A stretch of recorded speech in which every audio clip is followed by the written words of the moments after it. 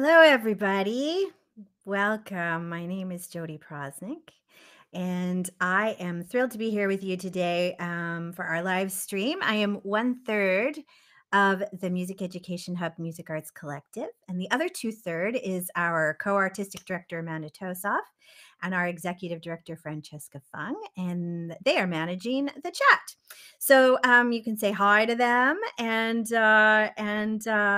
if you're logging on from somewhere fun and exciting, make sure you let us know where you're coming in from, and we will say hi to you. So today, this is episode 15 of our live stream series we've been doing since September. We've had a whole bunch of amazing artists join us in this live stream conversation series. People like Lila Bialy and Emily Claire Barlow, the wonderful Celine Peterson, Oscar Peterson's glorious daughter. We've had Sharon the Bedigay. We've had Mike Rudd and Ernesto Cervini. And it's been great fun. And if you want to check, and of course, Rini Rosnes and many others. So if you want to check out that series and listen to some of those interviews, please go to our YouTube channel. They are all archived there. And we also have a bunch of live workshop series, free tips and tricks on bassline construction and piano comping. We have some about composition, arranging your favorite songs. So please go and take a look at the catalog on that YouTube channel. And yeah, and you all can also check out some of our workshops at Music Arts Collective. You go to www.musicartscollective.com and you'll see full-fledged workshops that you can also pick up there. So that's pretty exciting. So today I am super excited because today it's all about the bass. And we've invited one of my very, very favorite bassists and people on the planet to join us today, a wonderful Montreal-based bassist named Adrian Vedady. We're going to celebrate the world of jazz bass, chat with him about his career, his life as a professional musician, and his life as a teacher at McGill University. And I've known Adrian for many, many years. I actually had my formative years in Montreal, studying at McGill. We were kind of coming up around the same time. And he actually married a friend and a colleague of mine from my McGill days, Kate White, who's a wonderful jazz pianist in Montreal. So I'm thrilled to have him on today. He is one of Montreal's finest bass players. Since 1998, he's been performing, recording, and touring nationally and internationally. And he's known for his incredibly beautiful sound. He's super creative. And he's really able to connect with a broad array of musicians and with his, soulful playing. Very soulful playing. He performs a ton. When I say top call bassist, I mean it. He's with Montreal musicians like Jim Doxis and Francois Barassa and Al McLean, Christine Jensen, Andre White, the late great Ray Downs, Kevin Dean, Remy Bolduc, Yannick Rieu. He's also performed with many guests who've come through Montreal, Canadian guests such as Lauren Lofsky and Kirk McDonald, Kevin Turcotte, and then the international stars like Peter Bernstein and Ingrid Jensen and Sheila Jordan and Chet Doxis and Dave Liebman and Ravi Coltrane. So he is one of those guys, sort of the pillars of the community in Montreal. He's received a couple of composition grants and a factor grant, and he was part of the Mike Rudd project, Notes on Montreal, which was awarded the Juno for vocal jazz album of the year in 2014. We are in the 20th century. So Adrian's been actually really busy during the pandemic and has recorded 2 albums. The first with Jim and Chet Doxis, 2, wonderful, wonderful Canadian musicians, important members of our jazz community. And also he will the second one I wanted to chat about was the Code Quartet, which is comprised of Christine Jensen, Lex French, and Jim Doxis. It was just released. We're going to talk a little bit about that album. It's a beautiful album. It's a chordless album, so it really does feature Adrian's beautiful sound, his beautiful lines. It's modern and rooted in the tradition. He's such a magnificent musician. He's also an active educator, and he teaches at McGill University. And he wrote that he's currently in confinement like the rest of us. So he's practicing his bass and his cello. He composes, he cooks, and he loves to exercise. And he plays music with his beautiful wife, Kate, and their 2 children. Adrian, I'm going to say one last quote and then we'll get going here. Adrian Vedady should be considered as one of Montreal's best double bassist. The quality of his rhythmic accompaniment, the fluidity of his phrasing, the clarity and roundness of his lines make him one of the most important contributors at the heart of the local scene. And I would argue is one of the most important pillars of the Canadian jazz scene. So it's not just Montreal and beyond. So I'm so excited to introduce many of you to Adrian. He's a beautiful, beautiful soul. So let's welcome Adrian Vedady to the stage. Yay! I sound like Kermit. Yay! What an introduction. Oh my God. Thank you so much. Oh, well, be open to receive the celebratory Jodi pontification. I love it. I love it. Yeah, well, I mean, so much of your musicianship and who you are as a person is something I look to and admire. And I think it's a wonderful model for a lot of us of how to be that person in the world serving the music. Thank you so much. It's coming from you. That's a real compliment. Like you said, we did kind of come up around the same time. I think you maybe started McGill earlier than I started at Concordia, but I used to see you on the scene and when I was a young player, playing with, Andre. I remember seeing you once with Andre and it was just like, wow. What a great bass player. It was so cool. Probably just trying to hang on for dear life. Oh, it was amazing. It was, I remember all the way back then, back then. Oof, yeah. It was a while ago. It was a while ago. It was in the 90s. Yikes. Oh, but yeah. So yeah, coming from you, it's a real compliment because I admire you as a musician as well from a very long time. Just the way you swing and just the way you accompany and how you make the band sound so good. It's really like, it's funny, eh? It's like sometimes it's a forgotten thing in bass these days, like how to serve the music, how to make the band sound good. And you always made the band sound so good. And you were playing with a lot of your mentors at McGill, as I was playing with a lot of my mentors at Concordia. And I think they impressed that upon us, maybe not by saying anything, by just being so great that we wanted to like do a great job of backing them up, right? Yeah. Like 100%. you were often playing with Greg Clayton. Yeah. And I mean, what an amazing guitar player and just amazing person and hilarious, like one in a billion kind of person, right? I know. He is.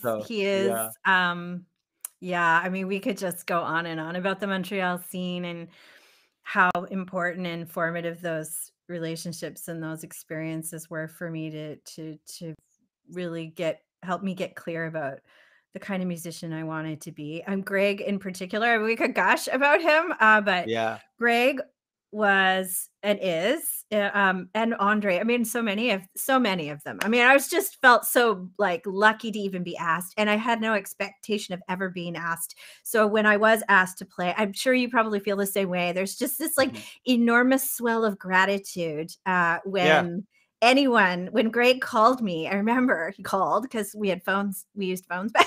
There was no texting. It was just like we were talking about this earlier. I remember just like I think I was with Tilden, my husband, and I just said, "Oh my gosh, Greg Clayton just asked me for a gig," and I made Tilden go and sit at the bar at the corner of the restaurant because I was so like nervous and I just wanted to live up to this moment, and just like serve him, serve the music. Absolutely. And I think that's one of the things, we could go on at length about that. I say to students all the time, I'm sure you do too, like, if you focus on that, everything else kind of falls into place. It's just like, bringing that energy to the bandstand of like, how can I lift the music up and support people? It's not about me. It was never about me. I didn't pick the bass because I wanted to make it about me. I liked being part of the whole. And so I don't know about you. Anyway, I'm chatting too much. This is what happens. So We're gonna get into bass playing. I'm gonna circle back to this conversation because I think it's a juicy one. Yeah. But what I want to know, Adrian, is I want to know about your life, like your background. Where did you grow up? Your formative years as a musician. When did you discover jazz?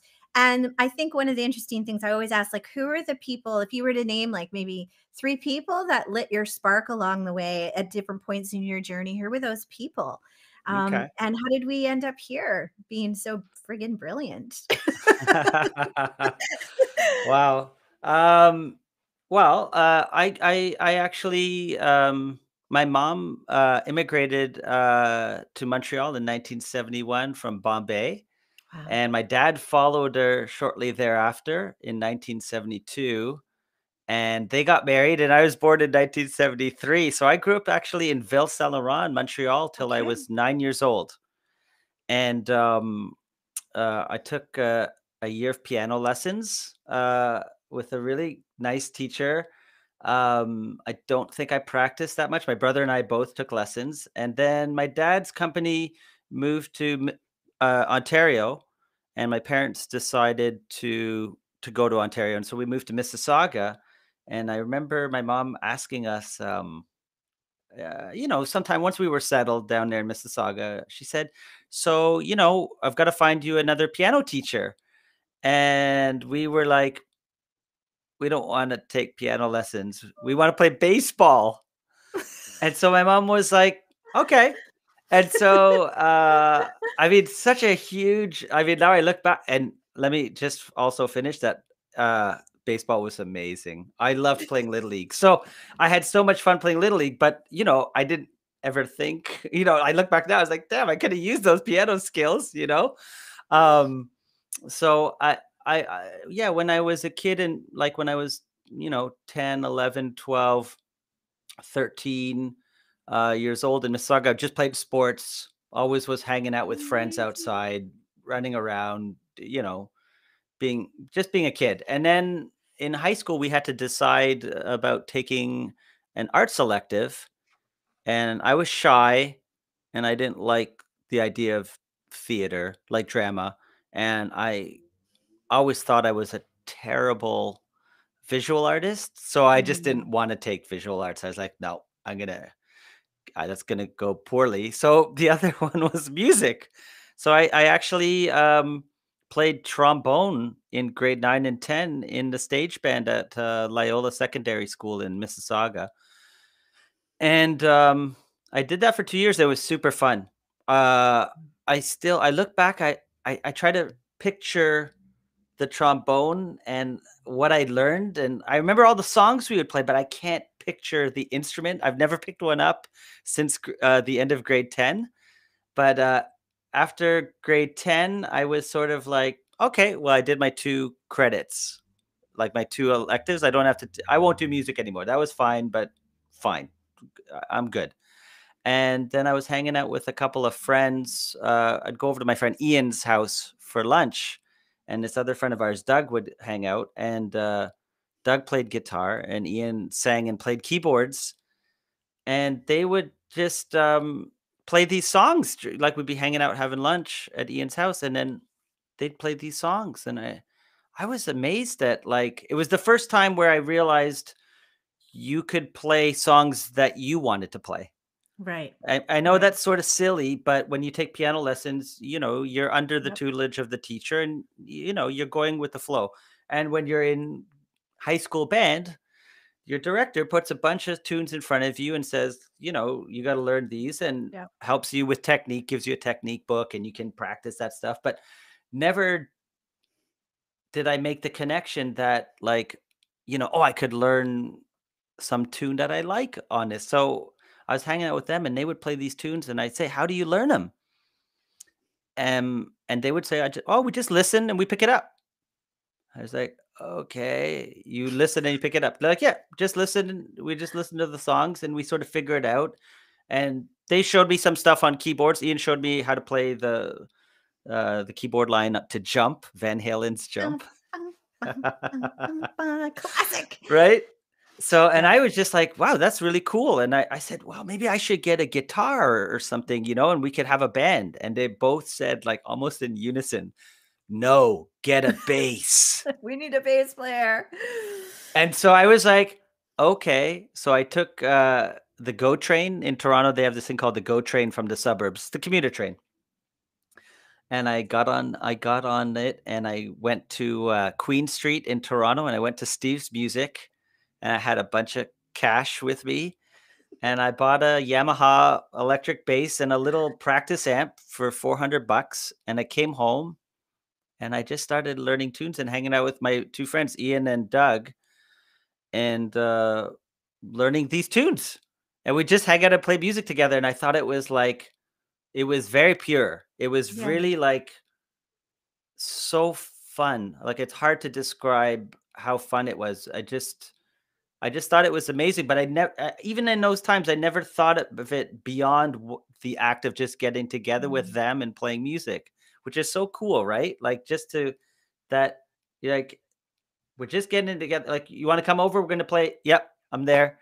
Bring the bass over and hang out and play. And that kept me going for grade 11, 12, and 13. I just did it, we ended up getting a drummer, and then we got another drummer, and that was ended up being one of my best friends in like those later years of high school, Ian Four.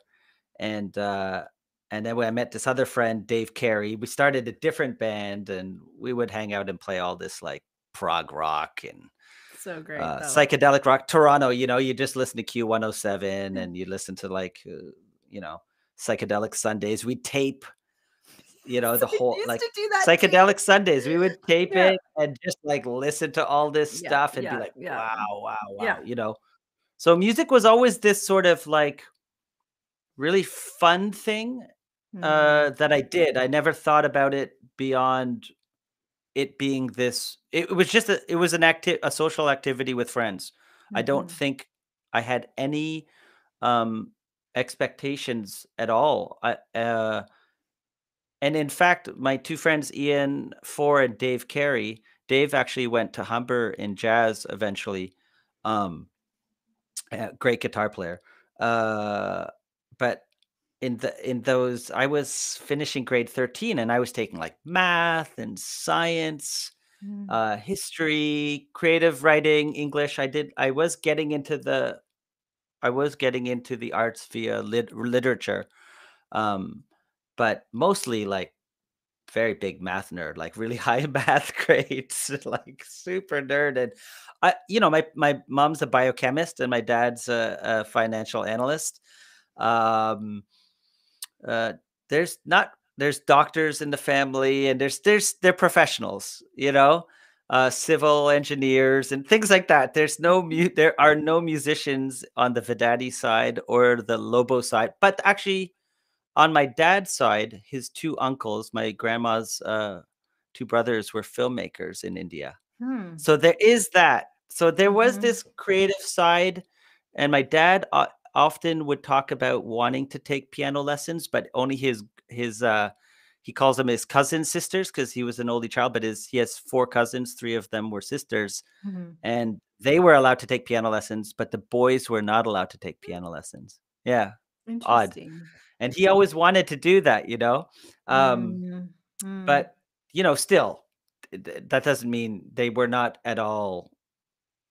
It was never encouraged that one could be a musician. One could study music at university. So it took me a little while to figure it out. I went to U of T in humanities, and I was living in Toronto with my girlfriend, and I think I got to just after March break, and I realized, no, this is not it. Yeah, after reading week, and I did the silly thing of dropping out right at the end. I had all A's. I could have just coasted, got my credits, and like, I'm a very stubborn person. So this is something about me. I'm a very stubborn person, and when I make up my mind, I make up my mind, and it can be a good quality. It could be also, I've made many rash decisions that I regret sometimes. So, like playing baseball instead of taking piano lessons. I don't know. No, but baseball was good. So my girlfriend and I got jobs. We traveled in Europe We traveled in Europe, Morocco, and India. I was 20 years old, so 1993, and we traveled for about 5 months. And somewhere there, I realized that music was the one thing that I really loved to do. Hmm. And it just took a little bit of, I needed that time to be Mm, away from school, and mm. it wasn't like, oh, this is my passion, I must find. It was just like, what do I like to do? I like to play music. I brought this little bass with me. We traveled all over the Wow. world, like a little acoustic electric, Mhm. and I toted it, you know all the way from Amsterdam to New Delhi, Mm, like crazy. And I played it whenever I could. At that time I had taken a couple lessons with someone in Toronto. He told me, like, listen, all you got to do is learn the blues, and you do the audition at York, and you'll study with Don Thompson, and you'll be fine. So I was like, okay, all I got to do is learn how to play. And he also showed me how to play So What and Autumn mhm. Leaves, and he turned me Nice. on to Portrait in Jazz, Bill Evans, and he turned me on to Kind of Blue. Mhm, Um, and uh, and those were huge albums at the time for me, mhm, where I mhm, mhm. really, I was already getting into jazz. I was listening to Miles. I had live at the Plaza with, Mhm. like, the sextet, with Yep. Coltrane and Cannonball and Bill Evans, Miles, yeah, et cetera, et cetera. So I had that album, and I had a Charlie Parker album, and I had a Monk album, Monk with Coltrane, Ooh. live at the Half Note, I think. Mhm. And I was just sort of getting into this thing, and yeah, so I'd be traveling and just sit by myself and play So What, quietly, at some point in the day. And then that's when I realized, like, I could do this. I thought, okay, I'm gonna go to York and study jazz. And I didn't even really know what that meant.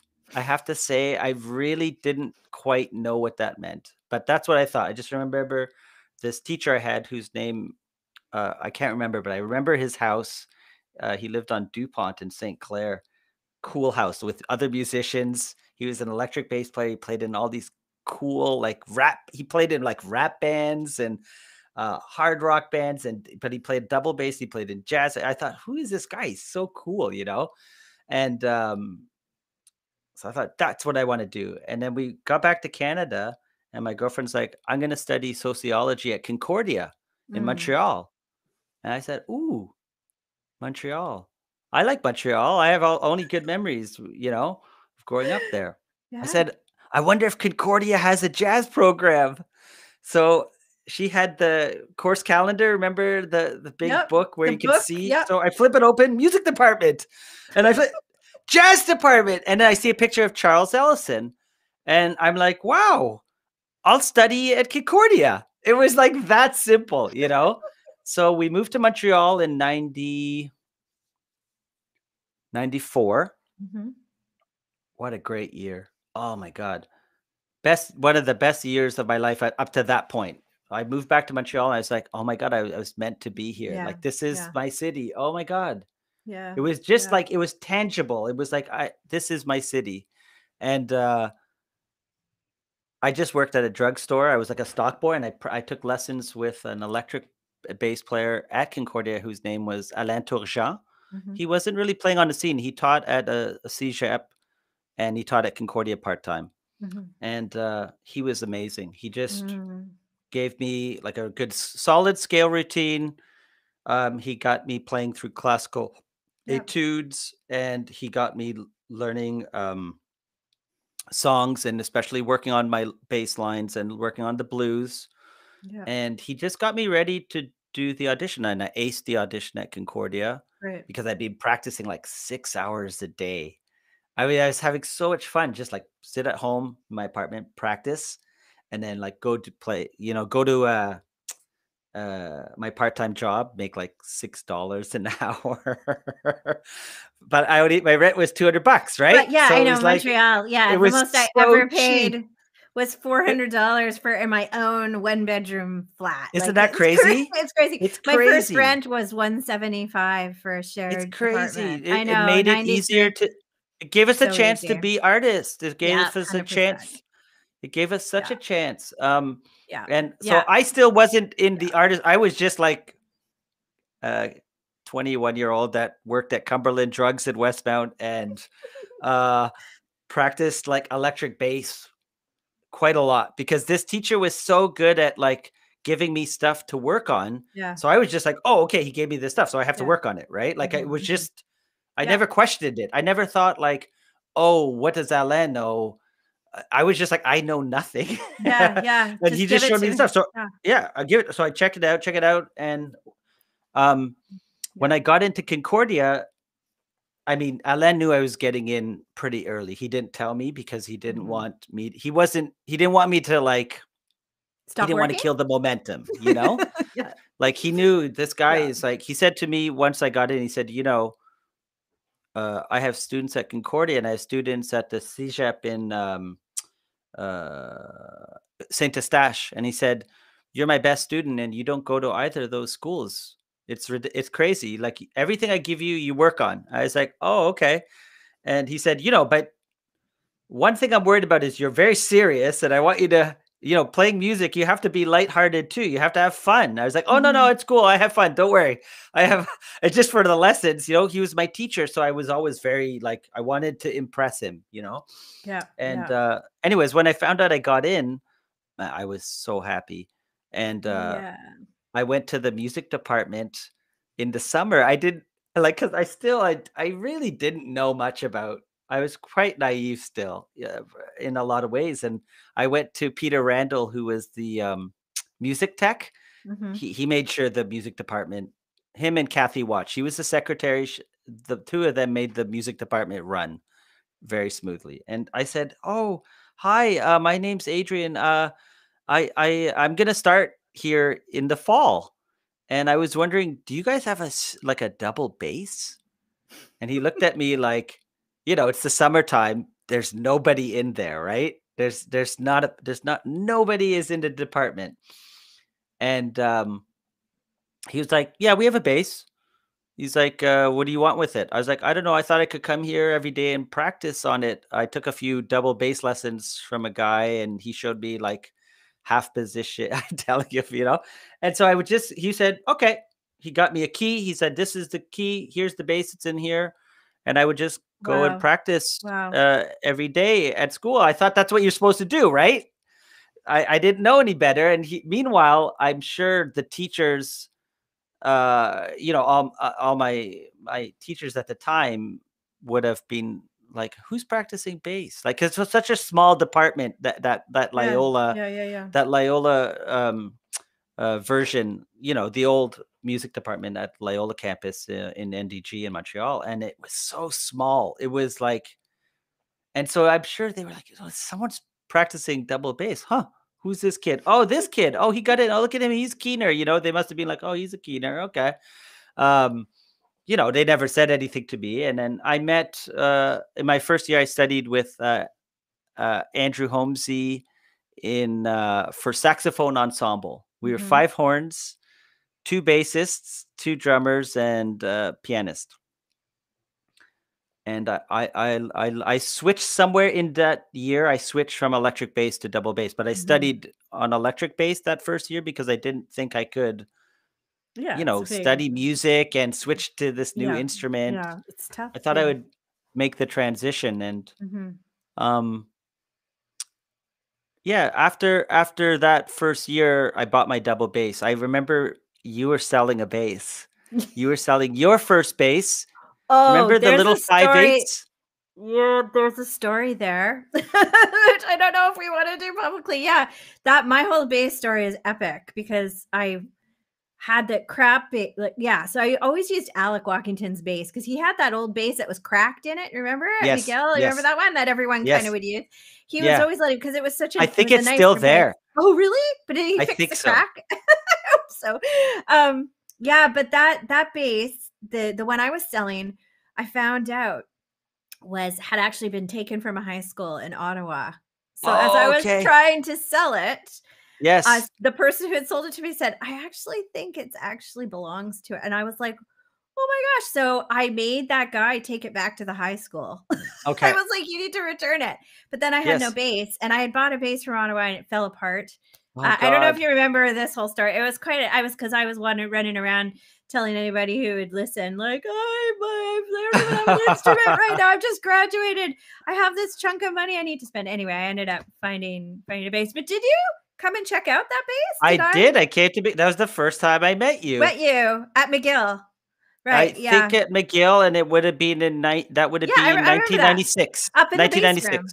Yeah. Right, yeah. It was, and and I I'm guess, glad yeah, you didn't buy it. you were, It was yeah. it Well, was so good. it was, I think it was small, right? It was It was small. 5/8. Yeah. Yeah. It was it's I ended thin. up getting a 3/4, which is not Yeah, much bigger, but yeah, yeah. Wow, that's crazy. You yeah, remember that's that. the first time I met you. So, Oh my gosh. and Wow. shortly after, I ended up buying my first bass, which was Yeah, this Korean, like a hybrid, like wood yeah, top and yeah. plywood sides, and it was a good Wow. little bass, and that served me well. And then by my second year at Concordia, like Andrew Holmesy, Mhm. who's now in Nanaimo, I Yep, think. yep, he's out this way, yeah, for sure. Yeah, and he brought me out on gigs, and Beautiful. he brought me. The first gig we did was a JJ Johnson, Kai Winding tribute Beautiful. thing Love that with album. Dave Grott and Dave Martin. Nice. And I was sort of like, when I didn't know who they were, and then we did the first rehearsal, and I was like, "Oh my god, these guys are like super good!" Like, oh, what, really? And it was Mhm. something else. And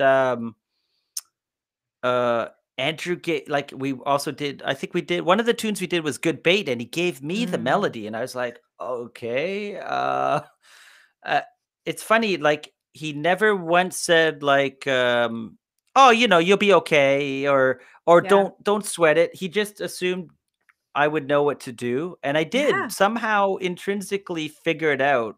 yeah, But, I figured out what I had to do, and then a little while after that, Dave Turner started to call me for gigs. yeah, These are all my professors at yeah, school, you know? yeah, Like, I'm second year, I was studying improv with Dave, and now I'm doing gigs with him, right. and we play trio with Claude Laverne, Amazing. and, great drummer in Yeah, Montreal, Claude Laverne, real bright red hair, I know. like, and he had quite a lot of chutzpah in those days, and Oh, so he is a feisty dude.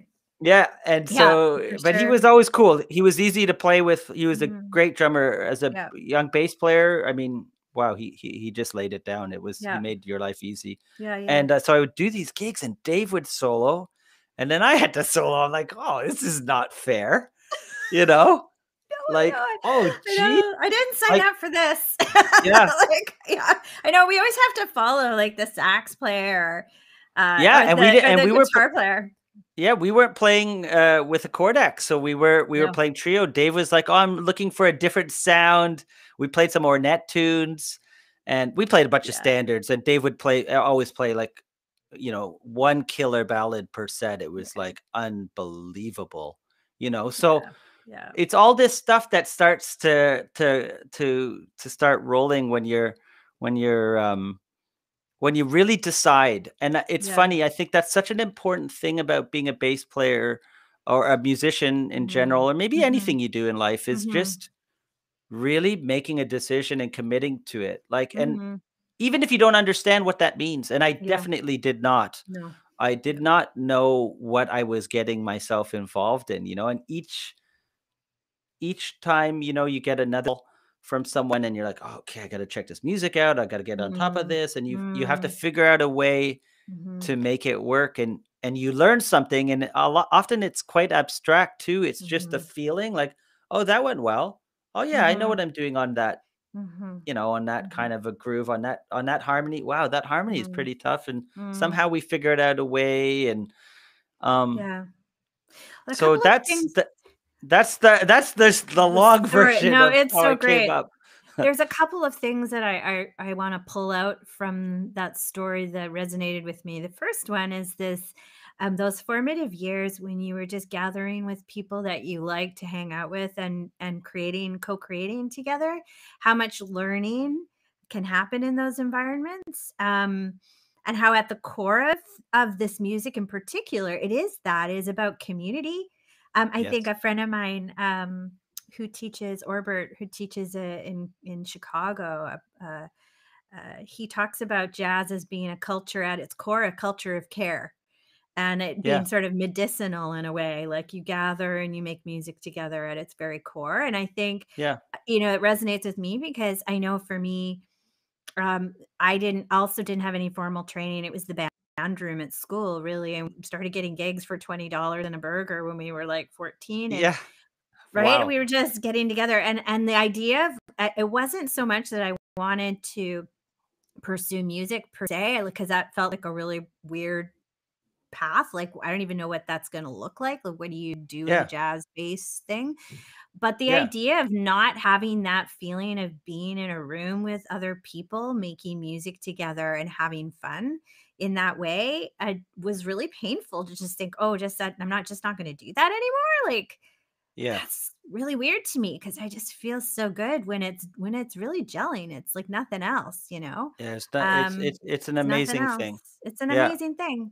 And the other Yeah. thing that stands out to me is how much, and the same thing happened for me, where people saw more in me than I could have possibly seen in myself, Yeah. and put me Yeah. in situations where I was like, "Really? You're asking me to do this?" And Hmm. they're like, "Of course." And then they're just putting stuff in front of you, and maybe you're like, "Whoa, whoa, okay, whoa, this is feels beyond what I can do." And then you kind of rise up to it, Yeah. and maybe. Yeah, and so those two stories for me, I mean, I really resonate with. I feel those stories, and like they're part of my journey too. Um, Yeah. and I think it's important for especially our young musicians who may be watching to know that. I think for both you and I, we didn't plan anything, right? Yeah. There was no plan. It was just sort of, I like this. This is Yeah. fun. I'm going to keep going. I'm just going to walk through this door. Oh, this person says I should do this. They kind of see something in me. Okay, I'm going Yeah. to trust that and walk through that door. Oh, now my professors are asking me to play with them. Whoa. And then you're just like, wow, I'm the most green person on the bandstand, but holy cow, am I ever learning a lot by just saying yes to it and getting on the Yes. bandstand and giving it a go. I mean, Greg Clayton, I hope Greg's watching because we love you, Greg. Greg used to, like, we'd go through a whole night. I would not know one song. I Like, he'd know. be like, I I always know. joke, like a song like, do you know Up the Hill and Over the Mountain? I'm like, never heard of it. He's like, you'll get it. Starts on the 2 chord. Here we go. And I'd be like, ah, the first like months of doing that, I was like, ah, and then I was like, Yeah. and he was never, ever, ever anything but calm, kind, um, Yeah. totally supportive. Hey, Yeah. let me tell you all the ways you can get from the 1 chord to the 2 chord. You can go 1, 2, 3, flat 3 diminished to 2. You can go 1, 4, 3, Yeah. 6, 2. And he just show me like da da da da. You'll get it. And I'd be Yeah. like, okay, okay, okay, all right. So it's just in those moments, like actually, I think some of my biggest teaching moments were these random little moments of I get this golden nugget of information. A lot of it Yeah. happened with my now husband Tilden. We'd be on a bus from the West Island, and he'd be like, when you're playing the minor chord, you always play the flat sevens. You should try the melodic minor in your walking line. And I was like, oh, he's like, because you get the leading tone, natural sixth. I'd be like, oh, I remember we were on a bus. I was like, Yeah. okay, because we You were had just probably coming watched. back from were you coming back from Boomers? Yes. Yes. You took the bus. You guys had to take the bus I took out the there. bus to That's Boomers. Oh awesome. yeah. Oh yeah. Yeah. And so yeah, I remember I was saying it to students the other day, like at my grandma's house on the organ, he's showing me, mixed leading passing tone scales. And I was like in Saskatchewan, like figuring this stuff out. But these beautiful moments with these beautiful musicians who Yeah. just either by on the bandstand, just Yeah. showing you. But Yeah. there's never this feeling of like, especially for us young bassists, like just the generosity of spirit that we experienced. Again, I am so grateful for it, and I try and pay that forward in how I move now, and just try and be that person to the younger. Now that we're like, how I don't know I how we're know. the age we are, but we're sort of We're in the that middle. age we're We're the like the age that a lot middle-aged of our people. yeah, we're the age that a lot of our professors were. Yeah, yeah. We It's really nuts. are. We're Yeah, that we've, yeah, it's amazing. Like, yeah. it's pretty wild. It goes fast, doesn't it? It's funny how it does sometimes seem like a long. It's like you look back, you're like, wow, that was a long time ago. And other times you're like, man, it just feels like the Yeah, other day that we were doing this and yeah, I figuring this know. stuff out. And Yeah. yeah, Well, because I still kind of feel the same way when I'm playing, like, you know, I still I have still feel that like I'm learning all the all the time, time. and It's I'm always everything. Yeah, amazed yeah, at what.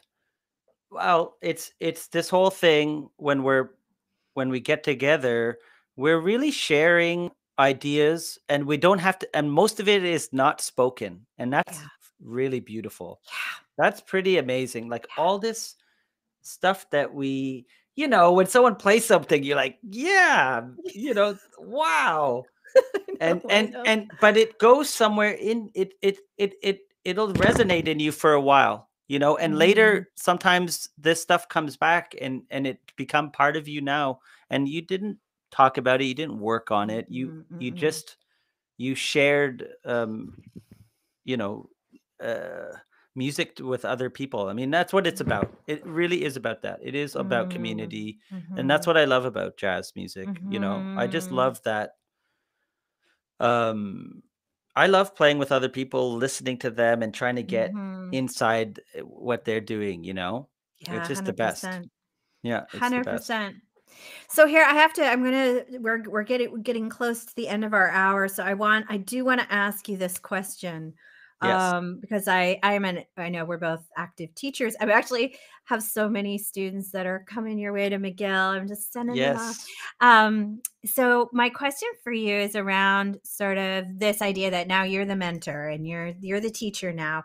What are some of the things that you find the common challenges you see with young bass, well, it doesn't have to be just bass students, but just young musicians, but maybe we'll stick to bass, like specifically on Yeah. the bass. And what are you some sample things that you might do to get them to work through stuff? And it could be like philosophical things, or it could be like literally like technical things on the instrument. Yeah, what are your like top 3 things that you'd focus on with your Well, I students? mean, okay. Uh there's obviously a lot of things, but the big one is intonation, right? I mean, Mhm. intonation is brutal on the double bass. It's It's so it's brutal. It's Let's brutal. just be honest. It's brutal. There's nothing harder than recording. If you're I having a know. bad day, you're You're like, "Oh, doubling this line with the I horn. You're know. doubling this line with I the know." piano. You're doubling this line with the guitar. Yeah. I mean, it's so different the way you have to tune with a saxophonist or a trumpet or a piano or a Yeah. guitar. Yeah. It's amazing. Yeah. It's so subtle. So okay. Yeah, it's a little So I roll, really like just a think, slight and oh then my you have a God, piano, and the piano, if it's not quite in tune, you have to it's a little navigate funky. Yeah. that. Yeah. So I mean, So I think intonation. Yeah. intonation should be something that we all work on and constantly strive to improve. If we Yes. just try a little bit every day to work on our intonation, it Mm. does improve. It's Mhm. amazing. Mhm. And Mhm. so I had a teacher. He was at Concordia. He was my double bass teacher. He was a tough guy, Eric Lagasse. Yeah, oh, I had him too. Yep. Eric was It's tough. brutal. Sharp, He was flat, sharp, flat, flat, You're flat, sharp. sharp, Adrian, you're sharp, sharp. You're sharp. sharp. Adrian, you're flat. What kind of fingering is that? Did you practice this? How much did you practice? And he was Yeah, very tough. And tough. we just, I don't know about you, but we only worked on Samandal. I studied with him for a year, and Yeah, we just worked on yeah, Samandal. yeah, And it was really hard, yeah, but I worked on it, and I used to practice it I would work on it 2 hours every day. And at one point he's like, it's not enough. You got to be it's got to be better. I said, "Okay, I just get tired after 2 hours. It's so brutal." He said, yeah. "Okay, just do an hour and a half in the morning and an hour and a half in the evening." I was like, "Oh, I never thought of breaking up my practice." So that's what I would do with Eric that year. I would do 3 hours of Samandal Mm, every day. And I didn't understand at that time that was kind of crazy. Mhm. Because, I was in the big band, I had improv, Right, I was right. playing with lots of people, I was learning tunes, I was doing other stuff too, but I would work on Samandal, and I never understood the impact that it had on me. It just was this slightly horrible task that I had to get through and do it. It was very dry. But I learned how to play the Mhm. bass in a certain Mhm. fashion. Mhm, mhm, And mhm. so I often ask students to now, it took me a long time to figure it Mm, out. I didn't get my first students to learn Samandal because I thought, ugh, it's so boring. Like let's mm, let's find another way to get there. But mm, there's 40 pages. If you learn those 40 pages, you mm. learn a way to play the bass. So Yeah. It working on gives you hand intonation. it gives you the it What gives you all what the is left this? hand Where's stuff. my Like hand? where Yeah, is everything? Where does it all lie there's in the this camera. space? Yeah, Yeah, exactly. how The grip. It's the grip. yeah. Yeah. What's the Yeah. space there and what's the Yeah. space there and what's the Yeah. space, So it becomes intuitive. So when you're soloing, things like, you can kind of grab intervals you're looking for or hearing, you want yeah, your voice to be able to come out. You don't want to be yeah, shackled by yeah, your limitations on the yeah, instrument, yeah, yeah, you yeah, know? yeah, So I think, but there's lots of ways to work on it. You could just learn melodies and really yeah, try to play it in tune. You play yeah, scales, play or yeah, arpeggios, yeah, yeah, obviously, right? All that stuff, work on Bach. Um, yeah. uh, but So yeah, intonation, Samandal. What else? What else is a I high think, priority I for you? think, um, I always was a real believer in um, learning tunes well. And Hmm. so, Mhm. and by myself, like being able to play the tune by myself. So play the Mhm. melody and then play the bass part, Mhm. play in two. I know it Mhm. sounds so simple, but I saw Mhm. Patitucci talk about this recently. He's like, yeah, I just been working on melodies, playing two, playing four, and then I improvise a bit. And then I was like, I mean, if Patitucci's still working on this, we can all still work on this. It's fine because Yeah. he's really good. He's one of the greatest bass players of all time. So, Yeah. he's still working on navigating songs. It's so Mhm. beautiful. Like when we play Mhm. bass, like playing in two is such a vibe, and there's Mhm. so much um it's not one simple thing. It's so broad. That Mm. just playing in 2 and then playing in 4, and you can solo as if you're playing in 2, you can solo as if you're playing in 4 too. It doesn't have Totally. to be an accompaniment thing, it can just be a feel thing, and I think just learning songs well. Mhm. Um, Mhm. so that's it, and the third thing is listening to a Mm. ton of music, right? Mhm. Because I'm pretty Yeah. sure that's what we did. I Yeah. think we listened to a ton of music, and we just we absorb stuff by Yeah. osmosis, Yeah. Yeah. you know? 100%. But really, if you 100%. can learn how to play your instrument, you know how to play some songs well. Mhm. And if you've listened enough to to enough of the not just the tradition, like whatever you gravitate towards too, Mhm. um, and not just jazz, of course. I mean, but if you really want to be a jazz musician, you do have to listen to quite a lot of jazz. You have Absolutely. to love it. Yeah. You have I to love it. mean, I Yeah. still love playing Stella by Starlight. Me Like, too. I it's an amazing song. Yeah. It's one of the first songs I ever learned. It's Mm. incredible. I'm like, this is a weird first song to learn.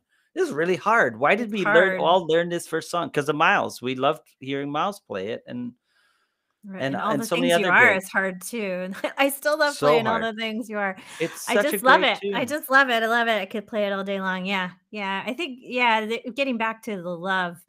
Um, plus, what I started getting students, I started doing this. I kind of started thinking of my technical practice more as meditation um practice because Yeah, and I use drones and stuff to yeah, kind of just get in the zone. Sometimes like a cool like I have a percussion app that's like live musicians playing all these grooves. So I just sort yeah. of like, set my stage and get students to do the same. And because when things are in alignment technically and intonation wise, it's like you can hear the sunshine shows up. It's like bing, Yeah, right? It's just like ah.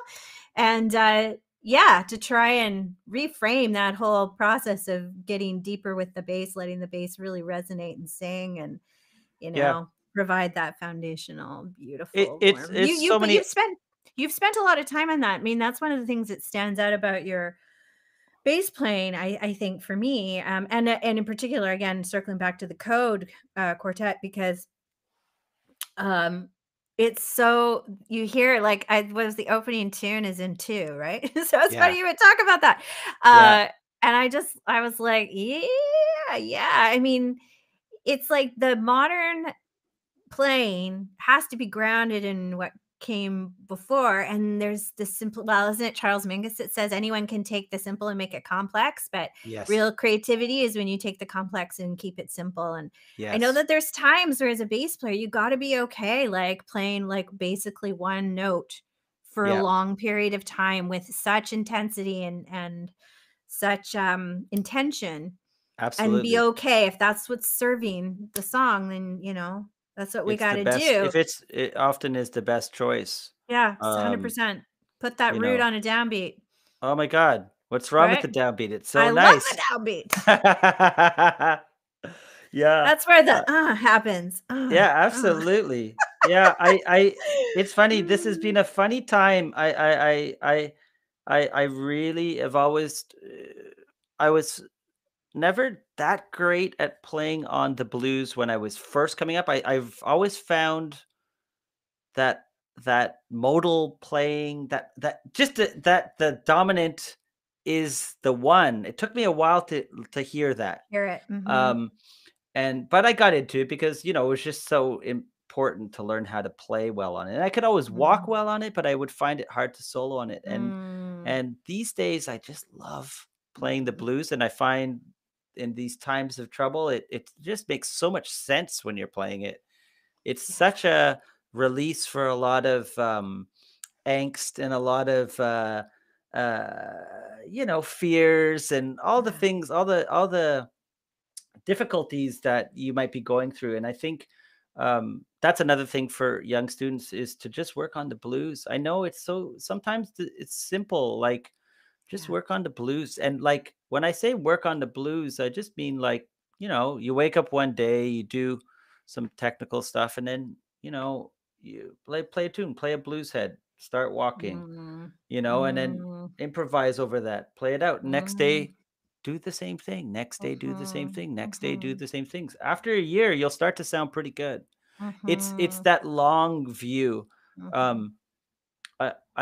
I know some people.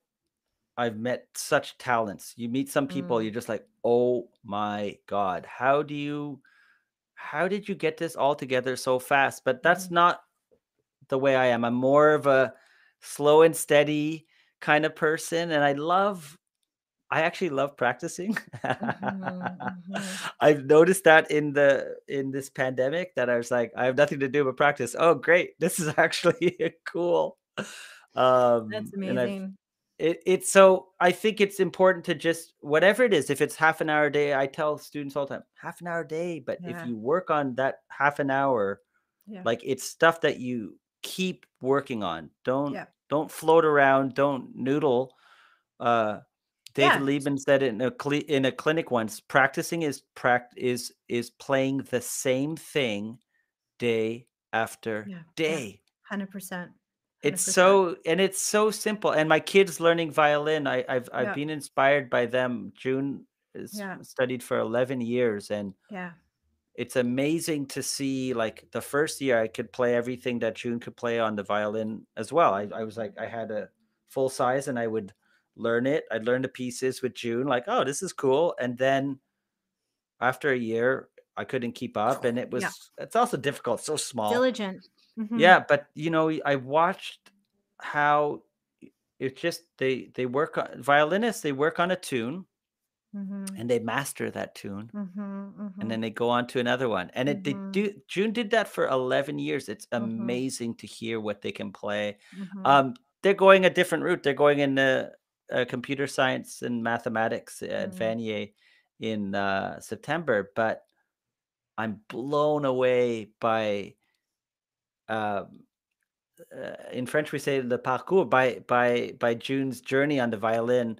It was amazing to see as a dad. Like obviously I'm proud as a dad, but it's also as a musician, you're just like, wow, it Mm. is. I know it's true. Like it's.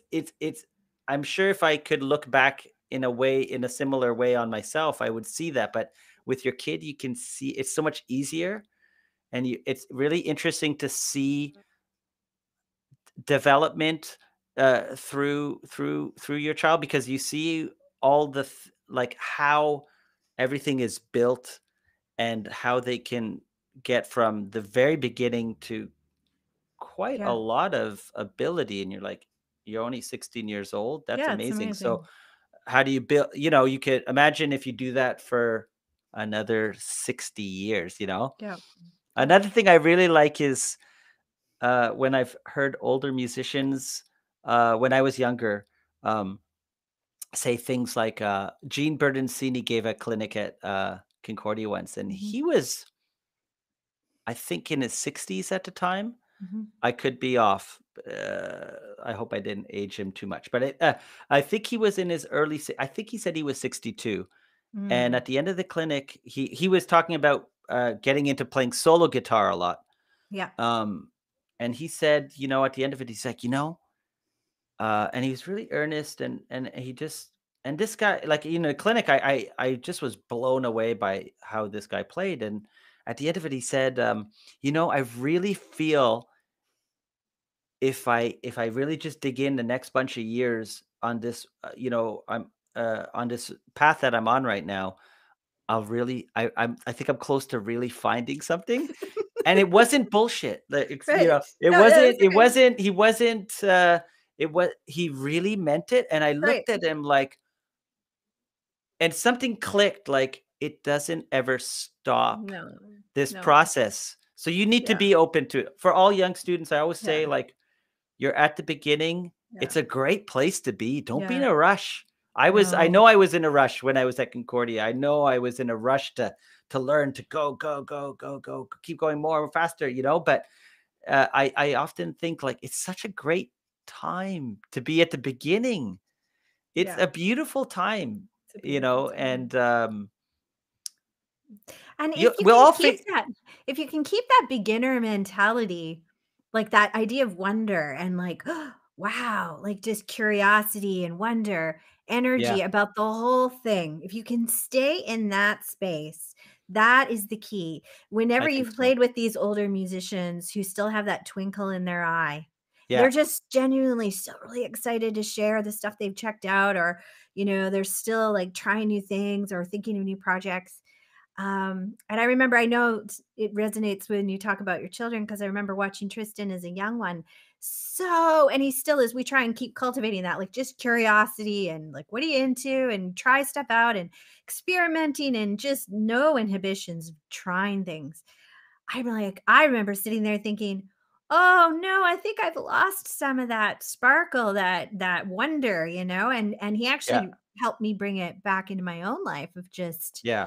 what are we gonna That's make beautiful. today? What are we gonna create? What are we gonna work on? What are we gonna explore? It's almost like a scientist, like a music Yeah, scientist, rather yeah, than absolutely. worrying about like the end result all the time.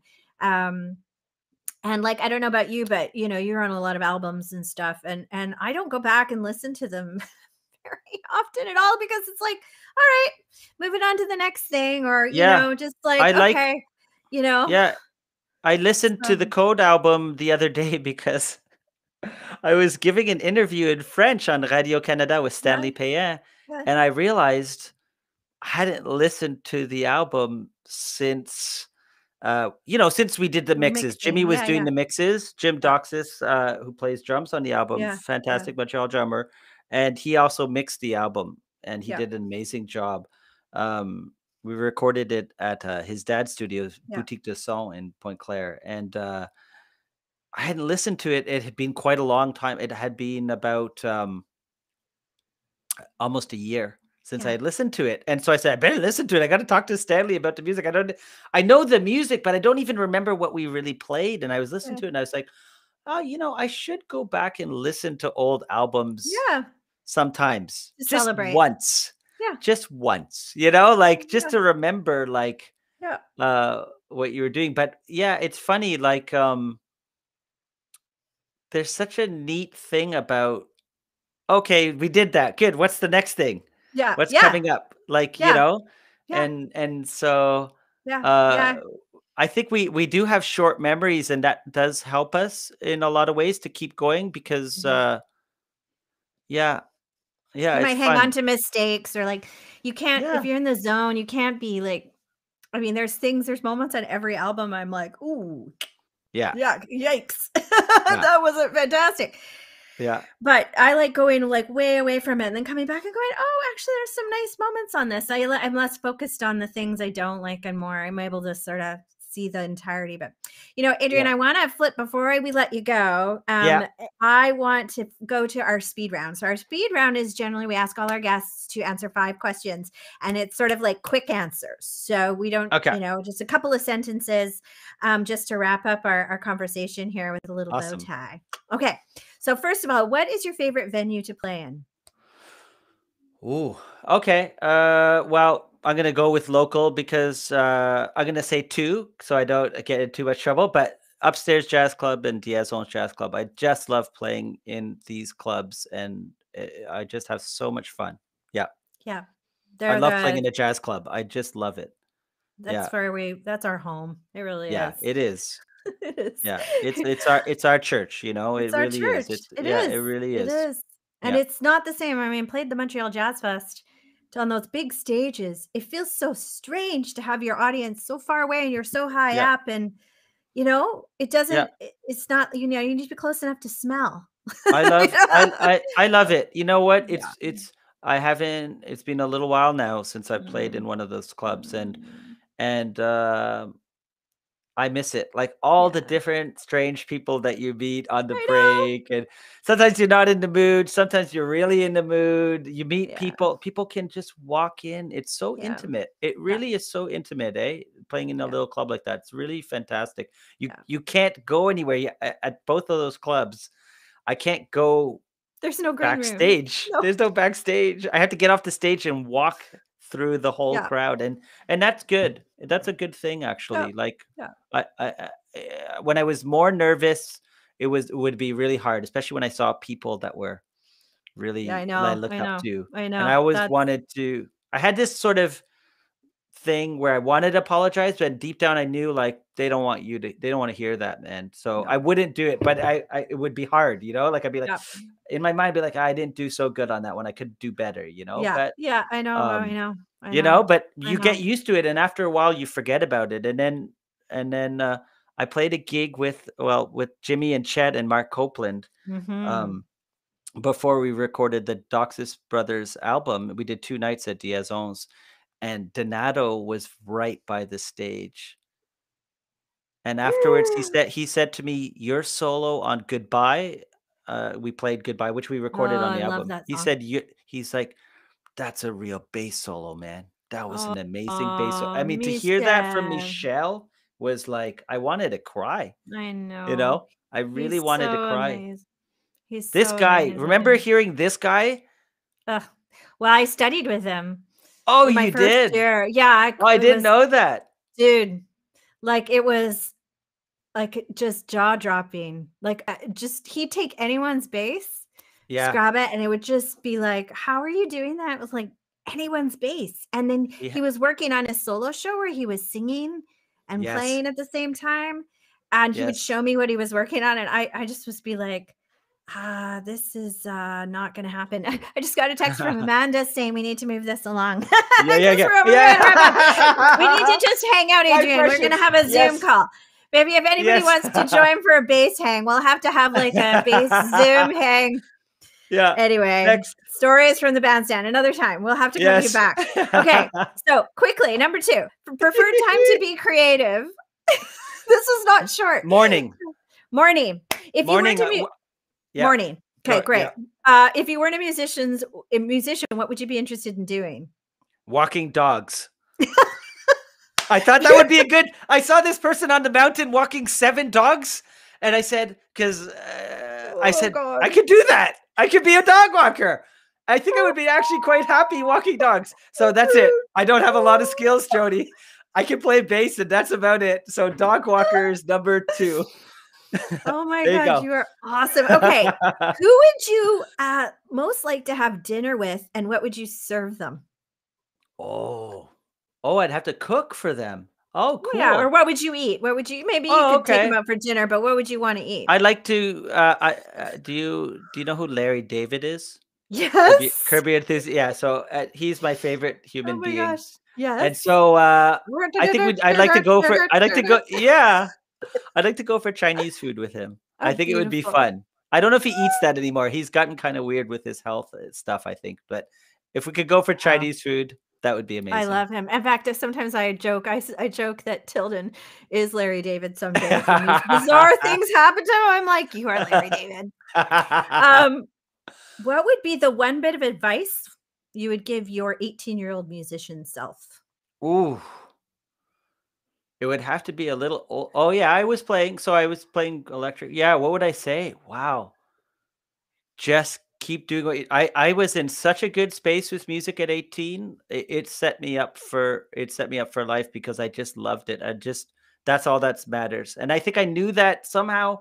I knew that Mm, intrinsically, and it took a long time to realize it, but just keep loving music because it's gonna serve you well. And I really do believe that music is such a powerful, powerful um medium. It's amazing. Especially during this pandemic, I've gotten to a place where I realize how it can be taken away from you, yeah.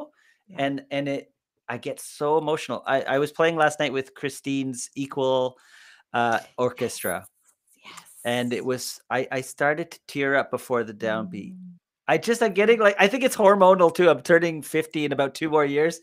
I'm turning into a big sap or something. But no, like really though, just like it's so powerful and just um you don't yeah, I know we have to pay bills and I know you have to make a money and you have to navigate music as a career can be yeah, challenging and confusing, but that whole thing, the career thing has nothing to do with music. Music is Mm, still what it is, just beautiful, pure thing. And it's important to keep that passion that you have and guard it. mhm. Like it's not something to take for granted. That passion is so important. So that's all. Just to I would have told myself, just yeah, this thing that you have, how you feel real happy when you're playing music. Make sure you always feel real happy when you're playing music. You can have bad days, you can have bad gigs. That's no big deal. That's no big deal. That doesn't that in the grand scheme of things doesn't matter. But just keep that joy, and it's so important. It'll serve you well. And I have good days and bad days, right? Like we all Yep, do. So, we all do. but It's a jungle gym, it's not a straight line. yeah, it That's for really sure. is.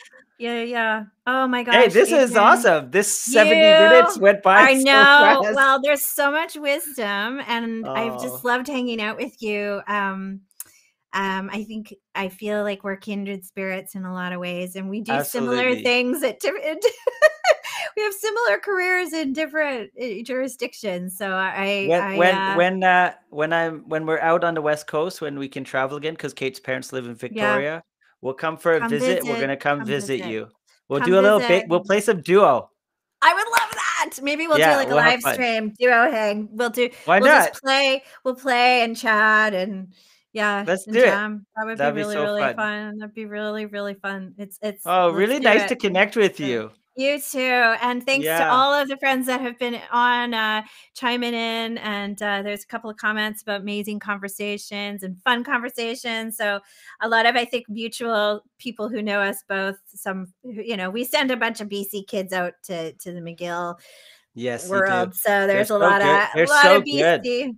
Yeah, Such well, talent. It's amazing, yeah. Well, some of the we've talent that comes out from the West Coast. I'm always impressed, and a lot of times on auditions, we don't always get them. They sometimes go to other schools, yeah. and, but sometimes I'll look, be like, some kid will be just swinging, And I Mm. look down at the teacher and it's you. It's always you. I'm telling you, when they're from the West Coast and the kid is swinging, it's always you, their teacher. I'm like, Oh, thank damn, like, no, you. but so many times. I can't tell you like how many times I've been on the audition. It's like, this kid swings, right? And then we look, because they have that information package and we're like, Jodi Proznick. You're like, wow, got to get that Well, instructional video. dude, I just yeah. I mean, I talk about the quarter note. We could go on for another 15 minutes, but I mean, for me, I'm like, the quarter note needs to be heart shaped. It's got to have a Yes, point to it and just like bounce along. I mean, that's the absolutely. tradition. It's the heartbeat. So if Absolutely. you're not prepared to do that, then maybe you should find a different instrument, because that's Yeah, our job. If minute it that's says it. swing, you got to give it. And Yeah, so we spend a lot of time talking about that, because I yeah, tell them, just like you and I, we realize pretty quickly that when you come from that energy on the bandstand, that is the best way we can serve the whole world, really. I mean, yeah, that's our when people are just feeling it in their hips and their feet, in absolutely. the floor. It's just gets them out of their head and into their bodies, into their That's it. beat. So That's it's our it. job Yeah, ultimately. It's good dance job, music. right? It's a great job. It's a great job. So, thank you so much. Give my love to Kate and your beautiful kids, and to all of Will our dear do. friends in Montreal. I know I can speak for Tilden and I that we miss you guys. It's been 20 years, but we Yes. still feel like it was yesterday. We still feel like, we miss everybody out that way so much. Yeah, So keep doing your beautiful work, my friend, you as well. and we will Great see to you. talk to you Great and to great talk to to you, see Stu. you, and yeah, see you Thanks, soon, I hope. everybody. We'll see you soon. All right, everybody. Thank you for joining us today. We'll talk to you later.